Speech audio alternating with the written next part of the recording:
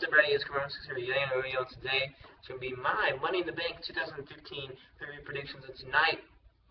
We saw lots of stuff went down, but first, before the match began, they had a Dusty Rhodes kind of 10 bell rings whole kind of thing going on. The whole roster was out there. It was really nice and really respectable for, you know, all the lives and careers that Dusty Rhodes has affected over the wide range. I was going to make a video about the past week, but I just thought that was, you know, unnecessary because I could just easily talk about it in a video or whatever and just express my feelings on it. And it's really sad, but, you know, I really feel for Dusty, for Goldust and Cody Rhodes, you know. Definitely feel for those guys, but I don't know, ESPN talked about the passing of Dusty Rhodes, WWE as well. You know, it's going to be really weird, you know, not talking about Dusty Rhodes without him, you know, being, you know, acknowledged that he's alive, because, you know, you wouldn't have thought Dusty Rhodes would pass away. I mean, you knew the day was going to come, but you didn't know when or how early it would be and how shocking it was just out of the blue, you know what I mean? It's just, really puts life in perspective, but nonetheless, after all this life lessons and Dusty Rhodes little tribute for my channel, we had a Money in the Bank contract ladder match. Randall, Keith, Orton, Neville, Kane, Dolph, Ziggler, Sheamus, Kofi, Kingston, and Roman Reigns were involved in this match. I don't know. I have mixed feelings about this match because Ziggler was almost like not even involved in the match until like the very end almost. Kane was barely featured. Roman Reigns, you know, popped in and out of there. Neville was doing a lot of work, so was Kofi, Orton, and Sheamus. They were kind of the main focal points. But Ziggler and Kane, for some reason, they felt like they were like cast aside throughout the whole match. It was just very weird. But I mean, I think this match was okay. I don't think it was a great match. No. I mean, 3 1/4 to 3 1/2 at best. I just, you know, Sheamus won. It was really a head scratcher. I mean, there was a couple of nice spots, but no crazy stuff from Neville off the ladder like I was kind of hoping for. Kofi did some pretty cool stuff. You know, the monkey flip, and Kofi Kingston did like a whole, like, he just got right back up on his feet, sort of climbing the ladder. I thought that was pretty cool. Ziggler, the zigzag on Sheamus. Orton's RKO little rampage show. I think he only like RKO about 3 people, so it wasn't that big of a deal, but he had a cool RKO on Neville. It was really cool, but I wish there was a little bit more stuff that went down. I mean, Roman Reigns went on a little tear. Roman Reigns is about to win the Money in the Bank briefcase until Bray Wyatt came down. Now, I said in my prediction video I thought Bray Wyatt was going to interfere on Randy Orton's behalf and going to, you know, strap-yo him as he's going to climb the ladder to give Orton something to do, but now Orton has nothing to do. Orton is directionless, just like, you know, there he was with Wyatt, and they're probably like, you know what, let's have him attack Reigns, because we'll put another roadblock in front of Reigns. I'm all for putting roadblocks in front of guys to make them, you know, better and give them a story and, you know, get you fully invested in their characters in order, you know, you want to see the chase, kind of like how they did Daniel Bryan. That's why it all culminated at WrestleMania 30. Just like how they're kind of doing with Reigns. I think Reigns will finally win the championship, probably. I think he'll probably win at WrestleMania 32. Will be his crowning moment, either that or Survivor Series, because I think this feud will go from Battleground to SummerSlam, and, you know, with Wyatt and Reigns having a match confirmed at Battleground, it's really scary because, you know, Reigns is more than likely going to go over unless Wyatt's, you know, a surprising victory like Kevin Owens did over Cena Elimination Chamber. Unless that happens, it's going to be, you know, a shock. But, I mean, Reigns is going to go over at SummerSlam. There's no doubt in my mind. And as far as the rest goes, Roman Reigns is just, you know, going to coast throughout the year because Sheamus won the briefcase. You know, he might have a feud with Dean Ambrose. He might have a feud with Brock Lesnar. Brock Lesnar. Sheamus versus Brock Lesnar. Oh, my God. Now, that's disgusting. That is garbage right there. But, I mean, I don't know. Sheamus has the briefcase. We'll see. Divas Championship match. Nikki Bella versus Paige. But before I get into this match, Sheamus and Neville had the most awkward kind of finish to a Money in the Bank ladder match I've ever seen, because he just kind of grabbed his hair and his eyes and just went, meh. I just did not like it. Anyway, just my little random tangent right there. Nikki Bella versus Paige. Actually a pretty solid match. I didn't really care about it at first, but it started picking up, and, you know, they tried to do twin magic, and it didn't work for Paige. This time, Nikki Bella, this time the twin magic backfired for the Bella twins, and then Paige was about to win the championship. She'd become a 3-time Divas champion, but it got taken away because Nikki Bella won at the end. even though there's confusion. Now Paige is going to go off for about a couple of months and do Tough Enough, and then there you have it. Then we have Ryback versus the Big Show for the Intercontinental Championship. Yikes. Big Show versus Ryback. Not much to say here. I thought Ryback was going to end it in like 15 seconds when he went on a huge tear. Miz was out there on commentary, you know, playing to the Ohio crowd in Columbus. But in the end, Miz, like, got Big Show disqualified, and Big Show won the match, but Ryback retained the title and all that kind of good stuff. So there'll be a triple threat at Battleground or a triple threat on Raw. We'll see.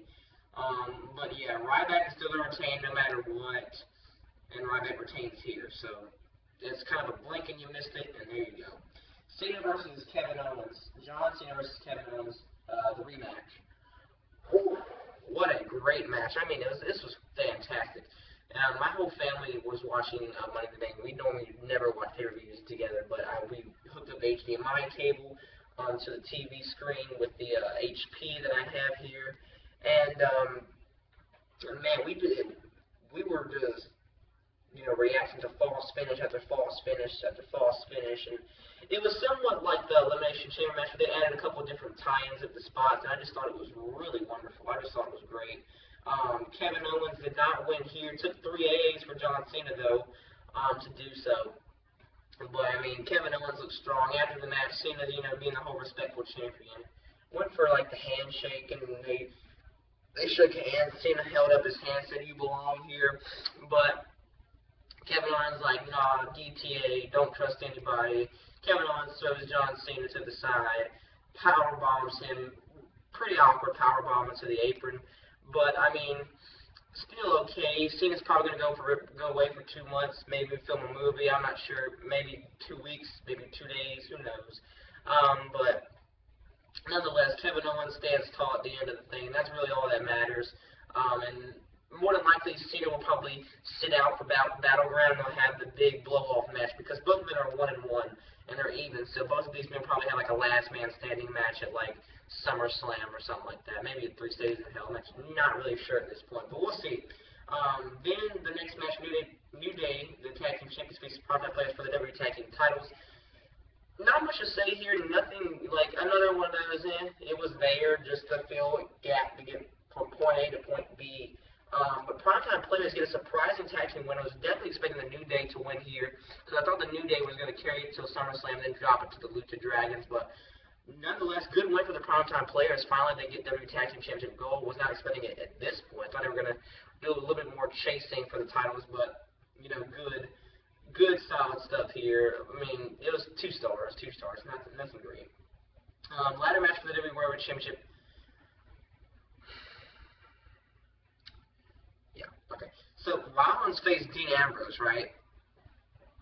And it started off slow at first, man. It was just slow, just submission hold, you know, rest holds pretty much.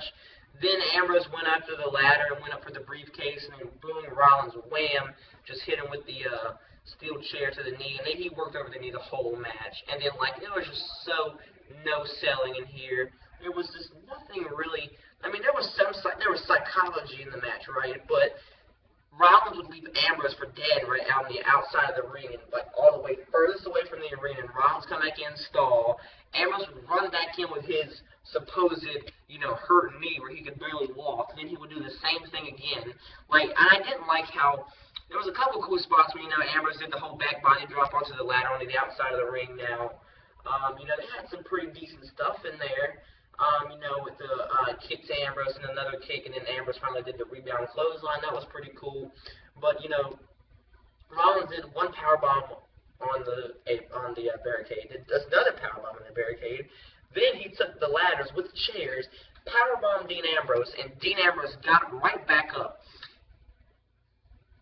I don't get it. They act like they didn't know what happened to him like 30 seconds ago. And they did have psychology in the match, but it was just Ambrose was just really going Super Cena mode right now, and there was no need for that. And Rollins, it was just a really, I mean, I liked the way the match ended. It was just, it just could have been way much more, and there was more than I was expecting. I was expecting more. Maybe that's my fault for expecting more because, I mean, these two have a lot of really good matches. Had won a really good match at the Chamber. Had another really good match back at SummerSlam. Had a really good match on Raw in the Falls Count Anywhere match. Had a really good match at Hell in a Cell. But, I mean, this was probably my least favorite match of their series of matches for the title. Ambrose might get another match, at Battleground, might get a 3 Stages of Hell match, who knows? An Iron Man match, not really sure at this point, but Rollins wins. They both were going for the title, and Rollins grabbed it on the way down, and Rollins retained it. Then after the match, he started talking on the mic, and I thought it was going to be, oh, he's just going to talk or whatever, and then, it didn't happen. Nothing really happened. He just said, I'm the best champion of all time, and then boom. He goes at the title, and that's how the show goes off the air. I thought Brock might have came out, and might have destroyed Seth Rollins then. I thought, Rollins might have stuck around the ring, and Triple H could be like, if they wanted to go the Triple H Seth Rollins route, do the double turn, or, or not really double turn, but have Sheamus come down and be like, we found a suitable replacement, and then have him cash in, because both men were exhausted, right? And then, or Ambrose, I thought he would have won, then Sheamus would have cashed in. I don't know, man. It was just uninspiring ladder match, just very disappointing. The show wasn't, they had Cena versus Owens and really nothing else. But, I mean, everything else is, solid, but, I mean, I don't know, guys. Money in the Bank was Money in the Bank. Almost the same thing as last year, almost like last year. But, yeah, kind of a flat ending to a show.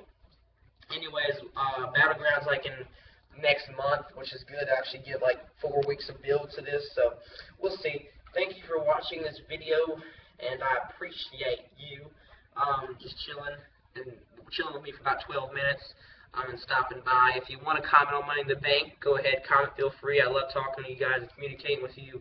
Like this video if you liked it. If you didn't like it, well, I guess you know what to do. And then if you want to stick around for more stuff in the summer via Cobra 146, then subscribe. I got lots of cool stuff going on. ECW, we got, previews, predictions, we got reviews on everything.